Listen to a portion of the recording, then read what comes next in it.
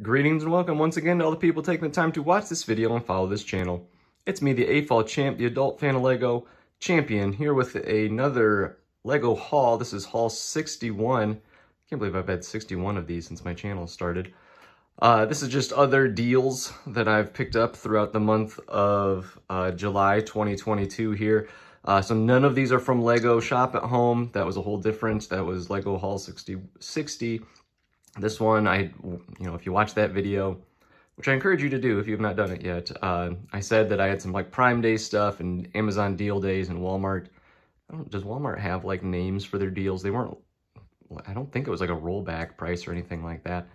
But I said I had more stuff coming. Here it is. There actually is like, a looming, there's often July clearance at Walmart, so I might end up with a third haul here shortly, but I don't know if my budget can take it, but here's what I have today. So again, I've got Walmart, Amazon, and Target. Walmart had the least amount of stuff, and they've got two of these animal bundle packs. There are the three different 3-in-1s. You got the lion, the crocodile, and the dinosaur. This whole thing was, I want to say $40, where normally just this 3-in-1 is $30, and then these are pretty regularly, the lion and the dinosaur are about, $12 to $15 each pretty regularly. So that was a pretty good deal.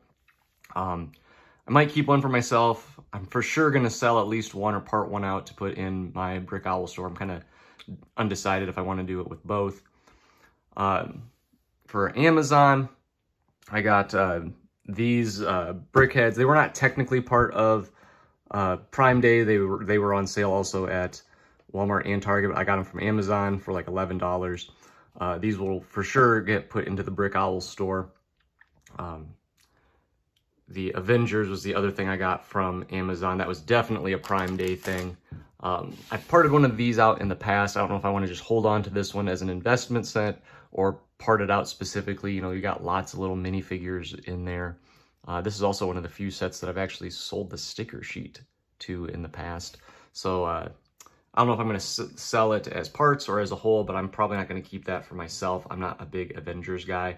I'm not a Star Wars guy either, which is why these will get parted out too. And then lastly, from Target, this is probably the most stuff, both in terms of volume and actual dollars worth. I had the Harry Potter poly bags. These will for sure get parted out and put into the Brick Owl store. I might keep one as a bag and put into my Brick Owl store, and sell it as a set. But those will for sure go there. The roadwork truck is for sure for me. That's an easy thing to put into the city. You can never have too much construction equipment. It's got some nice little parts there and a rat. And it was 25% off, so it was a pretty good deal. It wasn't crazy good, but it wasn't bad either.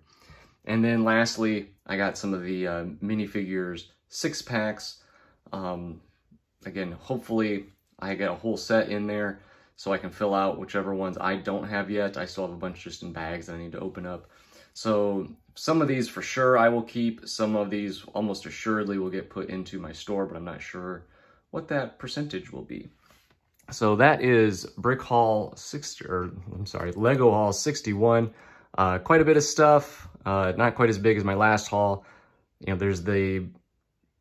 have this sense that I might have another Lego Haul 62 coming up with clearance that I find at Walmart, although I'm not sure. I haven't really seen it much. I haven't really seen much yet, particularly not any good clearance.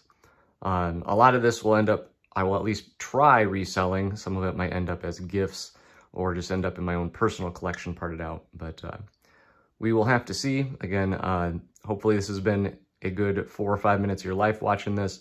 Leave me a comment. Tell me what you think. Hit the like button. Hit the subscribe button. I hope that I hear from you soon, which means you leave me a comment. I hope you hear from me again soon, which means that you'll subscribe and watch again. And as always, thanks for watching.